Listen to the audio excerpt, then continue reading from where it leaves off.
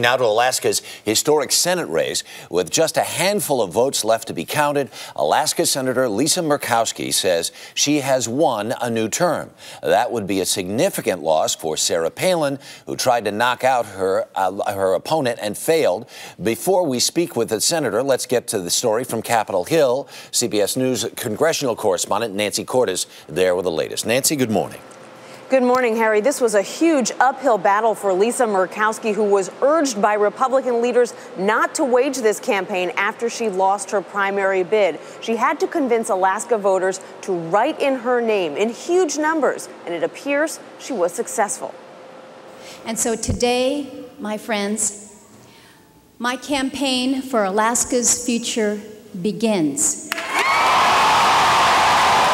It was a risky bid, and the risk paid off. The last successful Senate write-in campaign was more than 50 years ago. But Wednesday, Senator Lisa Murkowski announced she'd done it.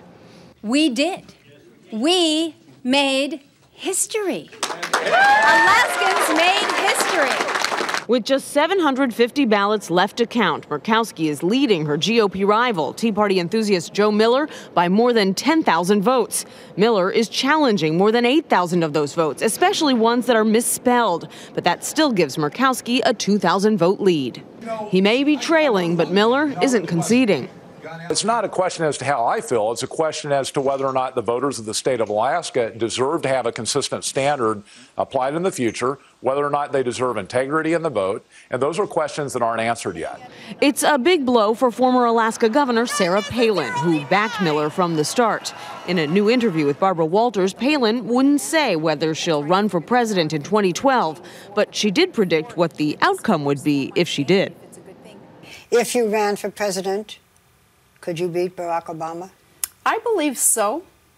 Murkowski told Katie Couric this week how she feels about her fellow Alaska Republican. I just do not think that she has those leadership qualities, that intellectual curiosity that allows for building good and great policies. Murkowski will return to Capitol Hill in a very unique position, not beholden to the Republican leaders who turned their backs on her when she decided to run, and not beholden to the Tea Party, which did everything it could to defeat her. Harry? Nancy Cordes on Capitol Hill, thank you.